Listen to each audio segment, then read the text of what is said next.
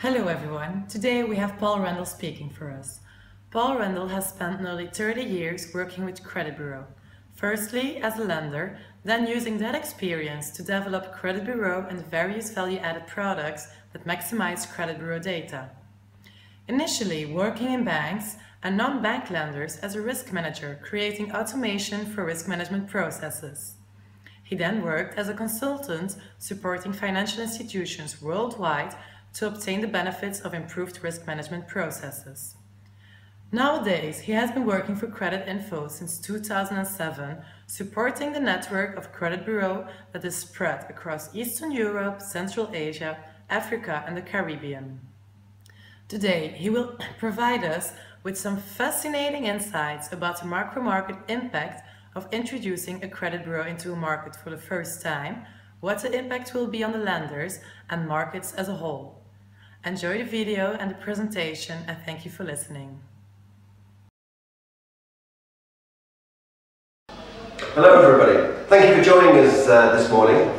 When we have the introduction of a credit bureau, often we find that the financial institutions are a little slow actually to really benefit from the credit bureau and the potential improvements in defaults, in efficiency that a credit bureau can bring, which is not good for the market as it slows the benefits the market will get in terms of access to credit.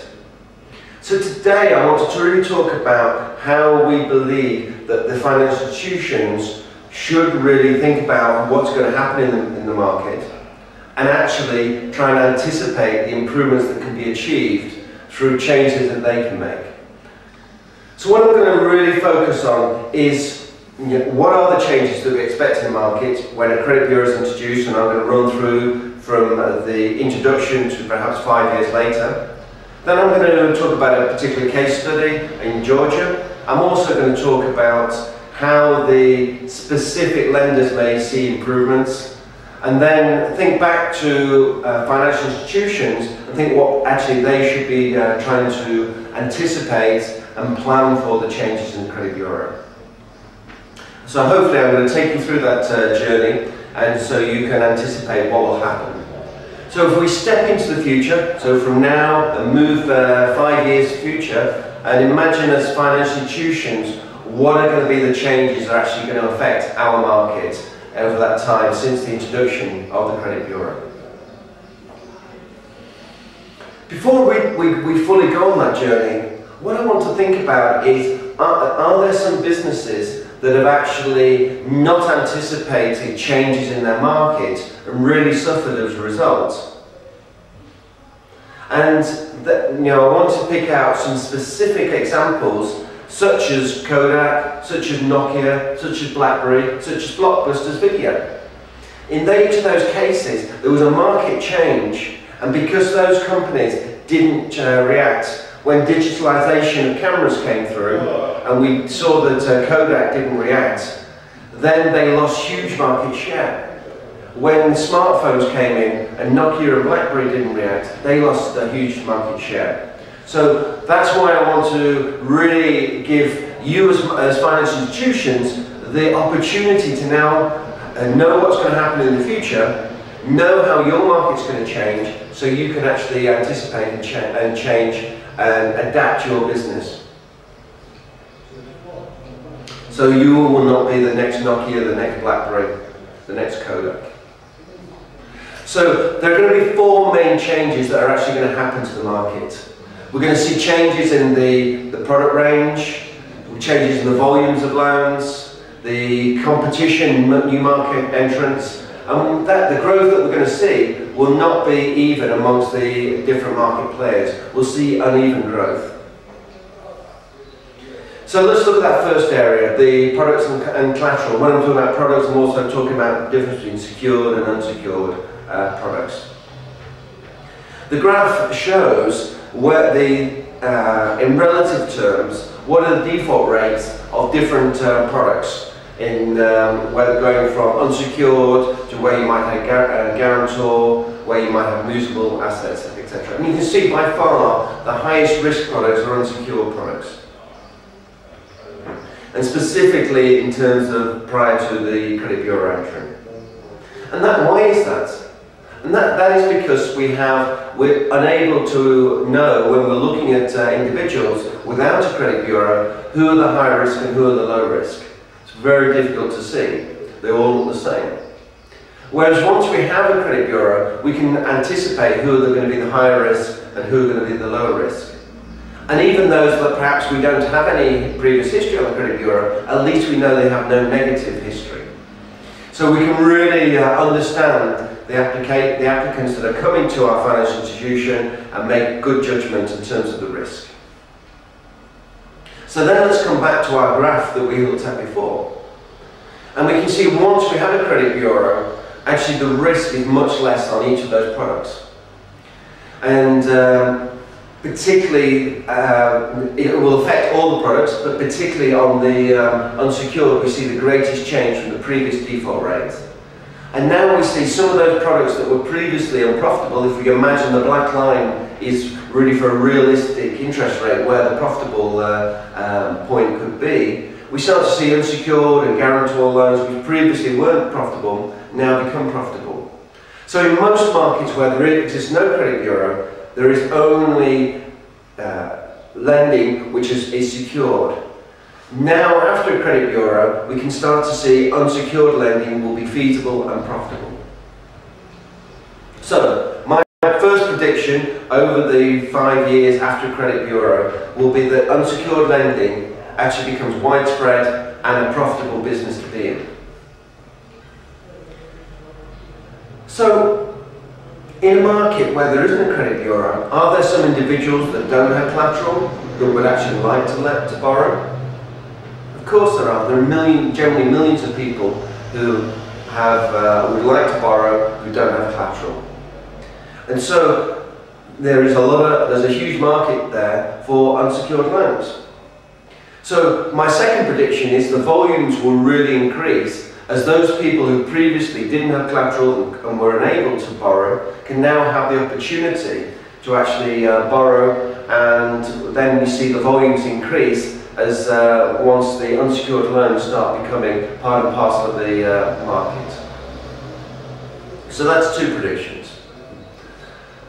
Third prediction is one that sometimes is difficult for existing lenders to actually hear about, which is the competition and new entrants coming into the market, which is very important from a market perspective in terms of keeping interest rates down, giving greater access to credit for larger numbers of people. So there are some financial institutions that are very good at lending with a credit bureau. They understand how to use credit bureau data, they understand how to lend in an automated fashion. Now those institutions, sometime after a credit bureau has become well placed and settled in the market, will actually then see that market as one that they would be interested in. And so they will come into the market, they will use the credit bureau in a very effective way and actually try to take a market share. For those existing players in the market, they know the market, they understand the market, they have an existing customer base, they have an existing name. So it's important for those existing market players also to be able to understand how to use credit bureaus, because if they can then adapt and change their business practice to be able to use credit bureau, then they still have the advantage over new players about having both the knowledge of the market and knowledge of credit bureau. So there will be new entrants coming in, and it's important that if you are an existing player that you learn how to use the credit bureau effectively, because for sure those new entrants will be very effective and knowledgeable users of credit bureau. So that's prediction 3. Coming to the fourth prediction, in general we see as greater access to credit, more different products, become available, we'll see most of the banks and the microfinance institutions will expand, have more business. However, there will be some institutions that actually grow at a faster pace than others. And they will be those institutions who adapt to the new ways of working, bring in automation, use credit bureau data effectively. So we will see that growth will be uneven, and those ones that will grow quickest will be those that adapt to automation the fastest and most effectively. So my fourth prediction is that the growth will be uneven amongst the different market players. So I can imagine that a lot of people are sitting there thinking, yeah, that's all very well, I can imagine that works in some markets. And that's my other superpower, is that actually I can often anticipate in an audience that people will be thinking that. They'll think, yes, that has happened in some markets, but it won't happen in my market. It's different, we have different processes, we have different history, we have different culture, and so it's not going to happen here. But this is something that I've heard before. I've heard it even going back to the UK in the 1980s, when the credit bureaus were seen as an American invention, and it wasn't believed that it would actually really change the market in the UK. It wasn't very popular, and now it's very much an integral part of the business life in the UK. Also then in South Africa in the 1990s, and then in very different cultures, different countries, in different continents. In South Korea in early 2000, became, and the credit bureaus now, a very important part of the financial infrastructure. Then in Eastern Europe, in post-communist areas, Ukraine, Georgia, very much adapted to use credit bureaus, and even though initially it was thought that it wouldn't work in a post-Soviet environment. And now in Egypt, in a number of different African countries, in Morocco, we see credit bureaus very much becoming an integral part of the business life for financial services. So, even though the changes differ in each country, the pace of development may differ. Sometimes it may take 10 years to see some of the changes, sometimes it may happen more quickly. The four predictions that I've made will happen, and they will affect all markets. So it's important that financial institutions understand that and really plan for how they're going to adapt, so they're not going to be the next Kodak. So let's have a look at one of those countries that I've just mentioned, Georgia. Georgia is not the richest country, and very much in the lower quarter of its neighbouring countries in terms of GDP. It's got a population of about 4.5 million, so a pretty relatively small country. And the introduction of the Credit Bureau came just over 10 years ago in 2005. We've moved to positive data in 2007. The Credit Bureau is jointly owned by a number of banks and the global credit bureau provider Creditinfo, and both a mixture of local and international banks. And we've seen that over those 10 years that the Creditinfo Georgia has been in place, one of the things that we have seen is a big growth, particularly in the non-bank lenders. So on the table we see that in the last 5 years we can see that the number of non-bank lenders has increased from 16 to 33, nearly doubled. We've seen an increase in the number of banks. And so we've seen financial institutions come in from the Baltic states. We've now seen a Chinese bank enter the market. So quite a number of new competitors come in, which was one of the predictions, prediction 3, that there would be new competition to the historic market players. The other thing that we've seen is that we've seen huge growth in the markets. So overall the market's grown 5 times. However, on the consumer side, the loans to individuals has grown 7.5 times. So we've seen that market growth very much focused on the smaller loans. Then if we take one institution as an example, Bank of Georgia, which was one of the banks that actually changed its processes, became much more automated, providing new products. And there we see that they've had quite a massive change in the number of loans to individuals. So the number of loans to individuals has increased by 20 times. Massive growth. But the value of new loans has only increased by 11 times. So that means that the average loan has actually halved to individuals. So we've seen a new product range, unsecured loans coming into the market. We've also seen that market growth, which were two of the predictions. So here in Georgia, we can see the way that actually those predictions demonstrate themselves on the market. We've seen some banks grow more quickly, but in general we've seen a great increase in the volumes and number of unsecured.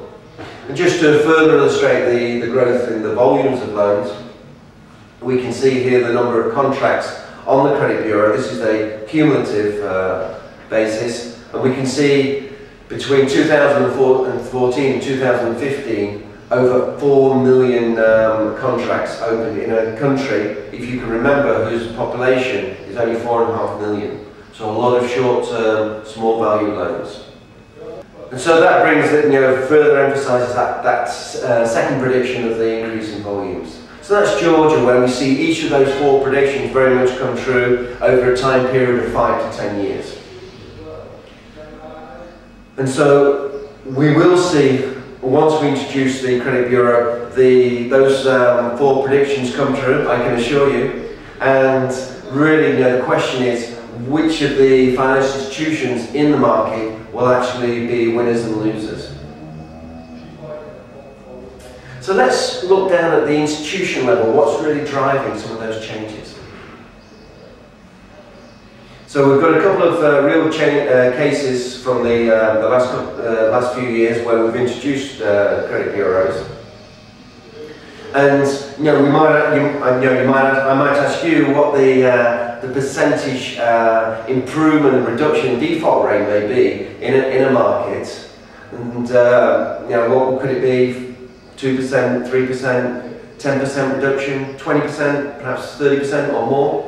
What do you think actually that reduction in default rate could be? Well, let's have a look at some examples to try and illustrate what actually happens to some real financial institutions. So if we look at some new loans that were granted in Jamaica in a financial institution, they weren't quite sure about what the benefits they might achieve. So what they did was they took credit reports for some customers when they applied for new loans and didn't take for some others. So they had a test and control group. And the table shows the improvements. So what they saw was where a credit report was taken compared to where a credit report wasn't taken, a 45% reduction in default rate on those new consumer loans, consumer and SME loans. So really a massive reduction in the default rate. We go in a different direction now. We go to Ukraine in about 2009. Here we have a financial institution, and we can see the graph shows the default rate of new loans on a month-by-month basis for the month of application. And we can see here that after the introduction of the Credit Bureau in March 2009, we see quite rapidly the falling default rate of those new loans. And overall it goes from 8% down to 2%. So a reduction of 80% in this particular case. I think that's quite a rarity to see that level of reduction. There was particularly a lot of fraud going on, but really emphasize having an independent way of evaluating loans really makes a complete difference in terms of consumer lending, unsecured consumer lending. Final case looks at the data a slightly different way. So this is in Tanzania recently. So we've been to the West Indies, we've been to into post-Soviet Ukraine, and now we're going to Africa. And here we looked at loans that were given to individuals who'd had a previous default. So unaware that there was a previous default at the time because the Credit Bureau wasn't in place, then a loan was provided, and subsequently those new loans, 55% of them went to default. So really knowing that historic performance made such a big difference. So 3 examples in 3 different environments really showing the potential improvements. So I've made my predictions. We see the 4 predictions that are going to happen to the market. We see the underlying drivers in terms of individual lenders and the change in default rate and potentially the efficiency. So what in my experience typically are financial institutions doing in that period of pre-credit bureau and post-credit bureau? And perhaps what should they be doing is the real thing. So first let's look at what frequently happens. So I've put together an emotional timeline of financial institutions from my experience. So when they're aware that there's perhaps a credit bureau going to be introduced, what we often see is that they object to it. They're worried it's something new, is it the right thing, what's going to happen to my data, security, etc. But rather than trying to join in and understand and improve things, frequently they're stepping away and trying to block things. Then what happens is, okay, it's going to happen. So they're becoming accepting, but perhaps a little bit passively accepting that the credit bureau is going to happen. And as they start to extract some data and populate the credit bureau, they're doing so, but perhaps not with the enthusiasm and really thinking about what are going to be the effects. Initially, okay, it's there, how can we start using it? They start to think about it and they start using the credit bureau, but perhaps not really planning fully the way they should be using it, perhaps a little bit tentatively, taking credit reports here and there. And then perhaps they start to see 1 or 2 lenders advancing. They might even see some of their own results, and they start to see the type of results we saw previously, reductions in default rate, perhaps some improvements in efficiency. It's like, hey, perhaps there's something in this credit bureau business.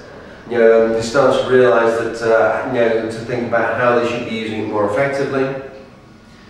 And then perhaps they start seeing some competitors coming in. Perhaps it's not after 3 years, this perhaps might be after 5 years. But they start thinking, hey, we're really going to have to move. We're going to have to strategically change our direction, bring in unsecured lending. But often it's starting to become a little bit late then, and they've lost market share to the competitors. So perhaps let's think about, ideally, what should be happening in those first few years in terms of planning and preparing for the credit bureau. So let's go back to that same timeline and think actually what should be the ideal processes that the financial institutions are going through, so really they're going to get maximum benefits from these changes to the marketplace. So the initial thing is really starting to think from a highest level, the strategic planning. Okay, things are going to change, what do we have to put in place? What do we have to do in terms of getting data, changing credit processes, thinking about new products? There's some operational aspects that need to happen in terms of, in the short term, extracting data, making sure the quality of data is as good as it can be, and really moving forward. Then we need to start thinking, actually, next year the credit bureau is going to start operational. How are we actually going to start using it within our day-to-day environment in terms of the new applications, reviews of existing customers, limit increases, all those different aspects where the credit bureau will actually be central to our future decision making. And then once the credit bureau is in place and the data is starting to improve and have a full population of data across the marketplace, then it's the time really to think perhaps we need to start planning and putting the steps for automation. Perhaps we need to either change our recruitment, change our personnel, perhaps we need to put our RFP out to make sure that we have an automated system, scorecards, etc. And start to think about perhaps we need to change our product offering. So it's not just a risk aspect, it's really cross-functional areas, changing the marketing sales, designing new products, changing the operational processes, centralizing automation, more efficient processing, and also changing the risk function to have people who can understand scoring and automation. So that planning was really getting into place, and we get started in place into the moment where we're actually going to change our products. We're going to actually go live with the new automation processes, and hopefully you're going to be one of the first to actually achieve this and get the greatest benefits and start expanding your market share. And then, you know, in the ideal world, you can start to get back on your sun lounger and really enjoy the benefits of being the first, gaining great market share, and then really thinking on to the next stage. So that's really where the lender should be at. It's really from knowing that there's going to be the market change, making the strategic vision to see where what needs to be put in place and when to actually achieve greatest benefit. So in that way, once we get the efficiency saving, once we receive, know that the default rate is going to fall, once we think about changing products, we can really anticipate that will affect the four aspects of the market: the product range, the volumes, the competition, and the uneven growth. And if you have anticipated, you've got your strategic roadmap in place, then you can be one of the financial institutions that actually can achieve the benefits. Thank you, and hopefully you found the presentation interesting and useful.